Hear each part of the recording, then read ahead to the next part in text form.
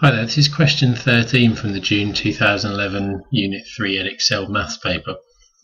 We're looking at a proportionality question. So in this case it tells us that y is directly proportional to x.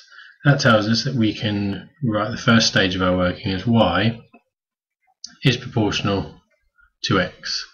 So this is a Greek letter alpha, and in this context it means proportional to.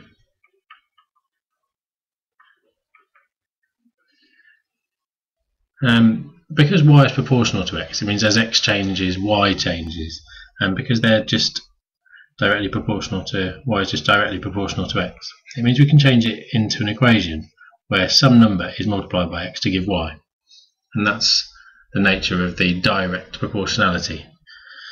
It tells us that when x is 600, so if you take k and times it by 600, you should get 10.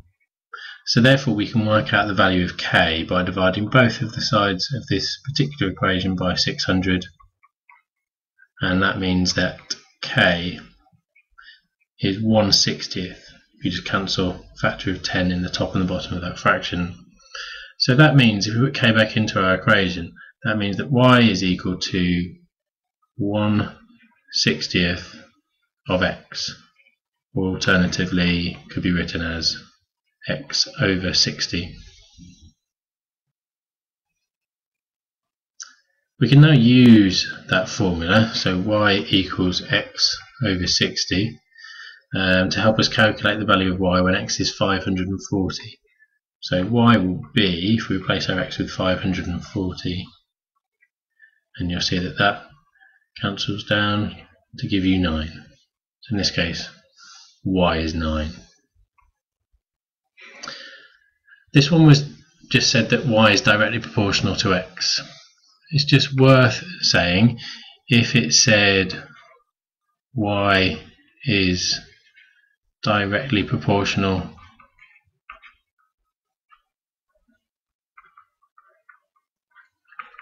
to the cube of x, then you do the same process.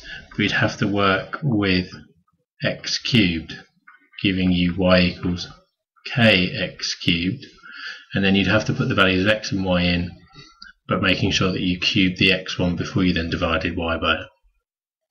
And also the other option is something might be inversely proportional. Let's just say to x squared, or the square of x, in which case you'd set up your equation as not with both an equals and a proportional sign.